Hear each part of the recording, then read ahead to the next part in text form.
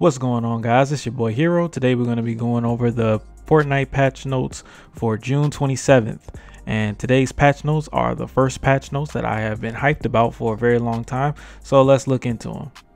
First thing, dual pistols are going to be launching with this patch, which is crazy. They did not announce that they would be releasing dual pistols. Usually when a new weapon's coming out, they kind of preview it for us, but in this case, it was just by our surprise that dual pistols will be coming out, and I never thought that I'd see a dual weapon in this game, and that opens the door for other dual weapons to come into the game maybe later.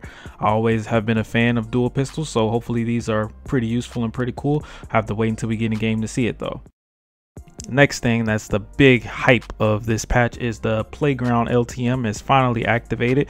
Playground being the LTM, the limited time mode that allows players to practice basically, and you get, when you die, you respawn and you can come back to life and you can play with your friends and have friendly fire on, which allows for a lot of cool duels and private matching and things like that.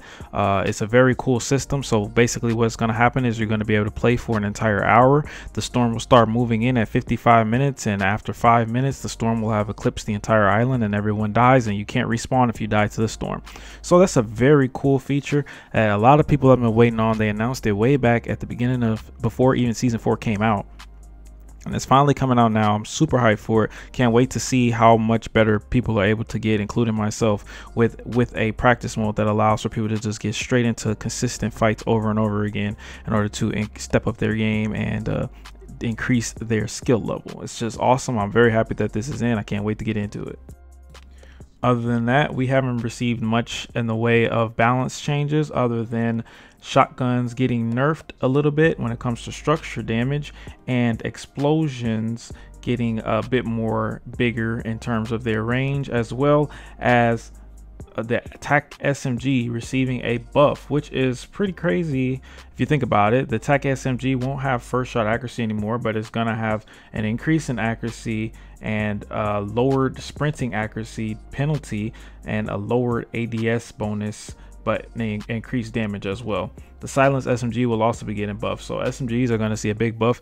I see what they're trying to do with SMGs. They're trying to make them be able to compete with shotguns and maybe even replace shotguns when it comes to fighting someone who's building over you and you need an item to break their build. SMGs are probably going to be a little bit better, or way better, at doing that now, since shotguns just got nerfed when it comes to breaking structures. So that's very interesting.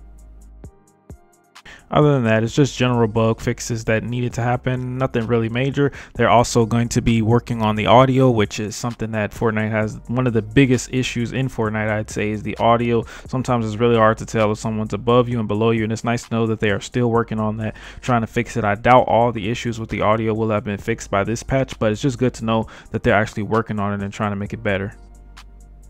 So that's it for the patch notes, guys. Hope you guys enjoyed this. If you guys liked the video, make sure you hit me with a like. If you didn't like it, make sure you hit me with a dislike, and let me know. I'll make more videos like this in the future for more patch notes.